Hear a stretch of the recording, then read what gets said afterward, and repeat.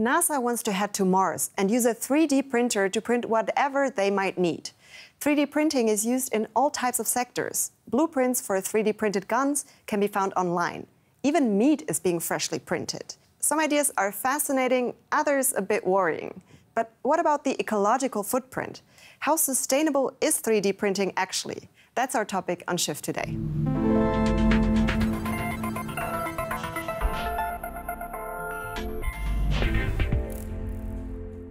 In 3D printing, a process called additive manufacturing is used. This means you add material layer by layer until the object is fully printed. For this, many materials can be used: plastic, metal, and even chocolate. Researchers are already experimenting with using human cells to print skin or organs. There are also many 3D printed houses, just like these environmentally friendly ones. The US-based startup Azure 3D prints tiny houses made of recycled plastic. More than 60% of the raw material comes from recycled plastic bottles and food packaging. After a house design is complete, it takes just 24 hours to print the building's outer structure. Azure says its method of constructing houses is 70% faster and 30% cheaper than conventional building methods.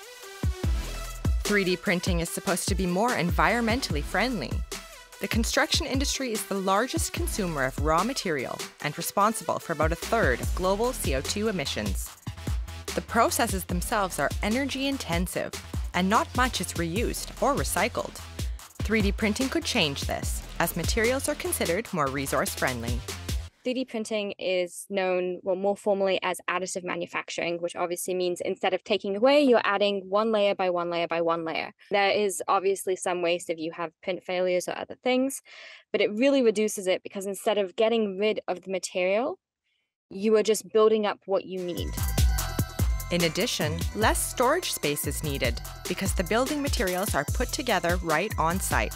That can be incredibly useful, especially in crisis situations. There is a huge place for 3D printing in construction, especially in disaster-stricken areas or those with high homeless populations, sudden influxes of population from refugees or otherwise. There's a huge, huge opportunity here, especially using local materials to create new sustainable concrete and get things happening really quickly. Building houses quickly and using recycled materials sounds pretty great. But that alone won't solve our plastic waste problem.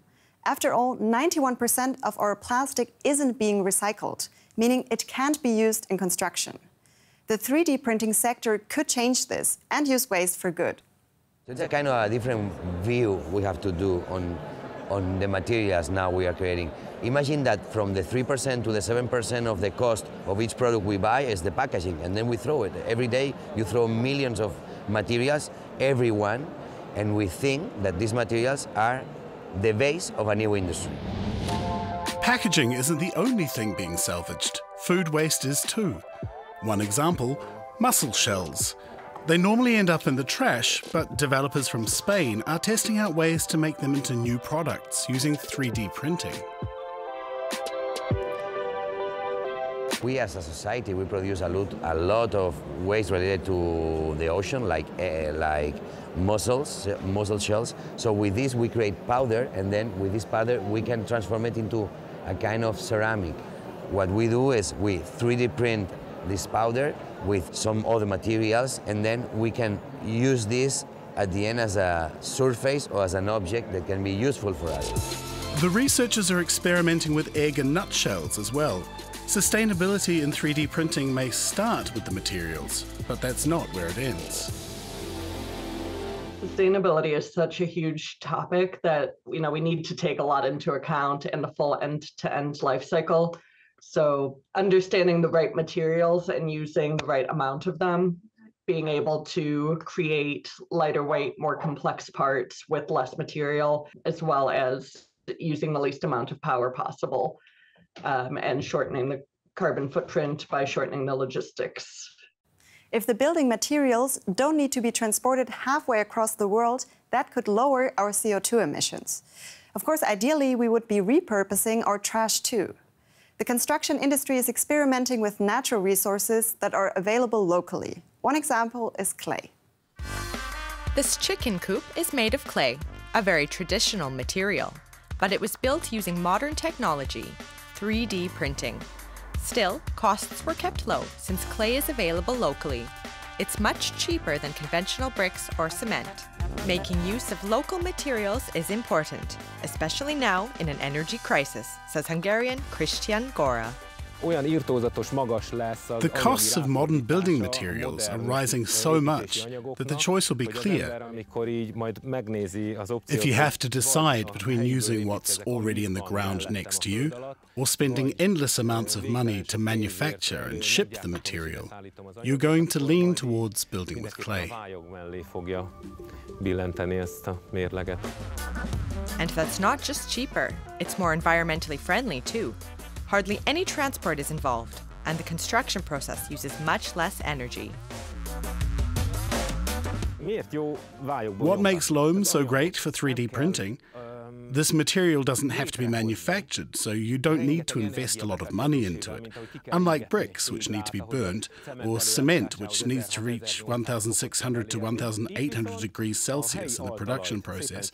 Here, you dig up the local soil, mix it with clay and hay, and then the printing can begin. The technology is still in the development phase. But in 3 years, Christian Gora intends to print a real house out of clay. Traditional craftsmanship and modern technology. I think it's a perfect match. Another project in development is construction drones, essentially flying 3D printers. These could replace energy-intensive heavy machinery and take on more dangerous tasks at great heights. This could make the construction sector safer and more environmentally friendly. This may be the future of construction.